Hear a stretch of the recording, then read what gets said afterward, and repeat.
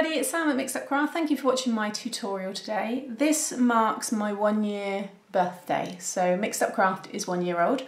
I look back on my old tutorials, my very first tutorials, and I think I've evolved considerably within the first year. So yeah, it's been brilliant. I've really enjoyed it. And today I thought I would do a happy birthday card. Now the inspiration for this card has come from my mum and this card that she done for me a few years ago.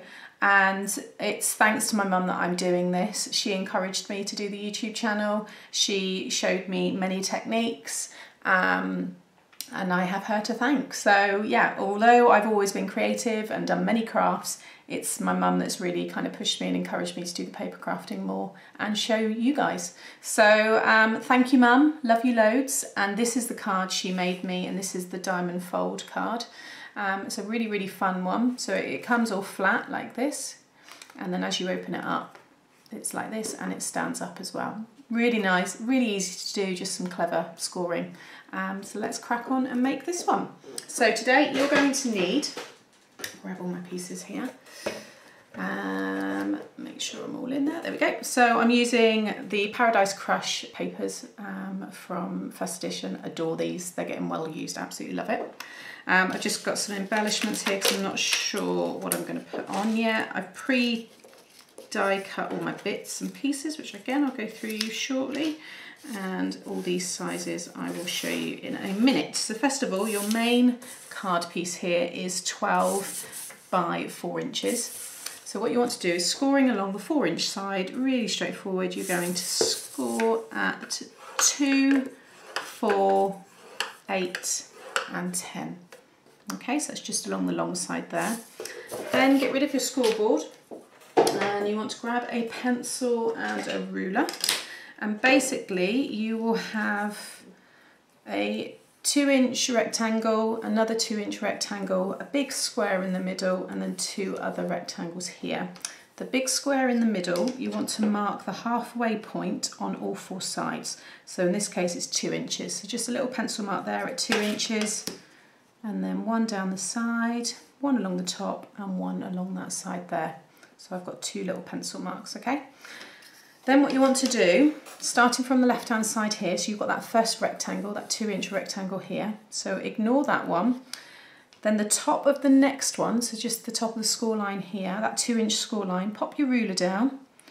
And you want to make sure that your ruler goes across that pencil mark here of that diamond shape in this middle square, down to the bottom of the diamond shape, which is the other side. So let me just do a pencil mark, and then I can rub this out just to show you. But I'll just bring that up there. So you can see I've just done a pencil mark all the way across. So from the top here, down to the bottom middle of that one. And again, you then go across the other way. So now from the top of that square, that rectangle, you're going to go all the way down. Actually, I don't think that other pencil mark showed up very well, did it?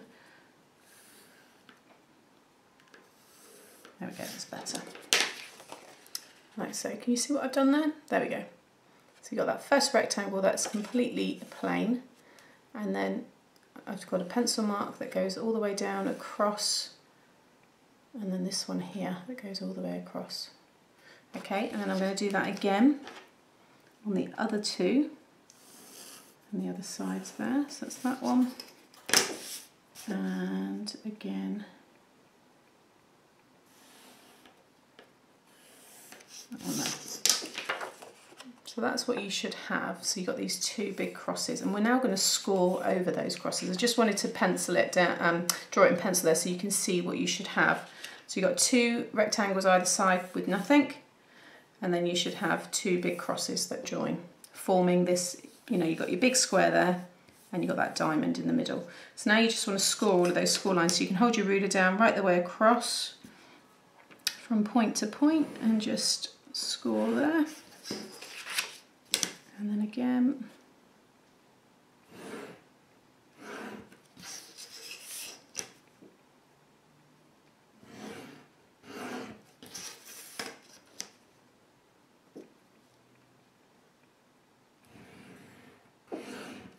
Okay, so those now are all scored. So I'm just going to grab my rubber and just remove those pencil marks. Okay, so now we just need to burnish all of those score lines. So what you want to do is where you've got all these kind of little, well, first of all, actually fold this one up, the outside one. So fold that one up first. And the other outside one, fold that one up. Like so, okay? And then just go and pinch along all those kind of triangle score lines there. And I'm pushing them all down, okay? So, and then with this one here, this score line here, so that one I folded up, and then you've got this one here. If you just push it in on itself, so they're kind of starting to join here at the back. As you do that, you'll be able to just do the rest there. And just pinch that down. So you can see what I've just done there. Okay, and that's going to form that first side there, that edge. Okay, so again, here, just pinch all of these sides down.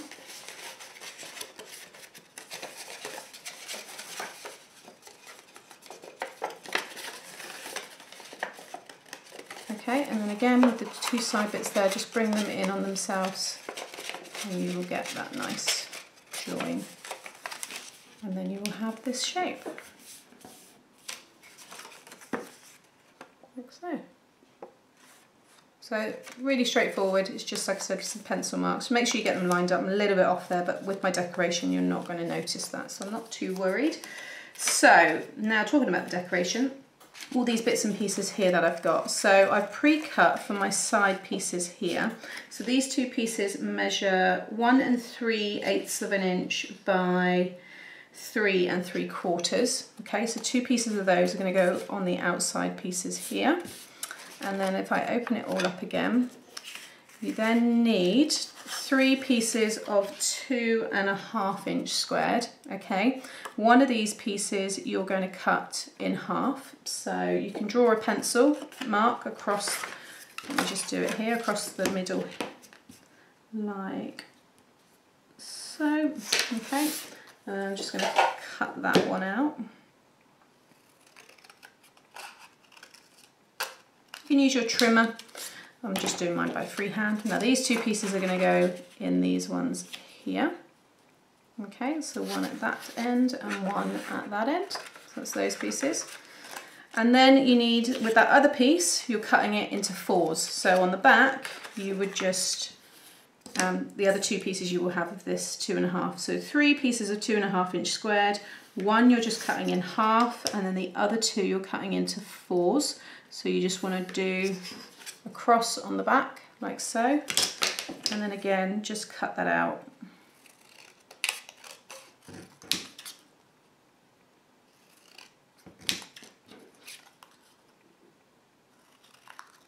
Like so. Now I already done the other one there, so you should have 8 little triangles, and then these will all go in these smaller little ones here. Okay, and you'll have little bits of that yellow border showing around. So that's all of the pieces to dress it. And then for the top, I've just die cut 2 of these squares that I've got. And you want it to cover more of the surface area than the actual base itself. So you'll see there, that's why I wasn't worried that if my folding's a little bit off underneath, you're not going to see any of it. And this just completely makes it nice and neat. So that will go on top. That's then going to go on top again. And then I can dress it with my little embellishments and stuff. So I'm going to go ahead now and get all those pieces stuck down. Okay, so that's all now stuck down, and it's made it really, really nice and strong as well, because I used my tacky glue as always, so that's really reinforced it. So now it all folds nice and compact together, and then obviously when it opens up, it will stand up. Like that, there you go, straight. So now I just need to decorate. You can obviously do even more, but I'm just going to decorate the middle bit here. Now what I've done is I've just picked out some pink, and I've got pink card, and I've just kind of overlapped that yellow sentiment on top of a strip of pink just to give it a little bit of dimension. I'm going to put that probably on some foam. I've done the same with the butterfly, so I've die cut the butterfly in pink and in yellow. So I'm going to try and do some kind of like little clusters, and then I've also just gone and made these flowers up and I've put little embellishments in the middle of those, and these are going to kind of scatter around as well. So I'm going to stick all that down and show you the final result. Okay, so there you have it. I think I might put some Wink of Stella over it as well, but I need to find it because I don't know where I put it, just to give it some more sparkle. But I changed the insides of the flowers there just to this like corally red, just to pull out the reddy tones in the flowers there. And yeah, I'm really pleased with it. So that is my version of this diamond fold card. I've also done an envelope. So this card ends up measuring 5 by 5. So obviously it does depend on the size of this top square, because you can see it comes over the edges here. So that's what you would measure to decide on your envelope size. So you do from the longest points. It's coming in at 4 3/4, and the closest one on the envelope punch board would be 5. So it's just 5 by 5 card, which is 8 by 1/8 of an inch squared paper, and then just score it. And I've just put another little embellishment there just to tie it all together. So there you have it, that's my card. So thank you, Mum, for the inspiration. Thank you everybody for my first year on YouTube. It's been an absolute joy, and here's to the next year. Thanks for watching, bye.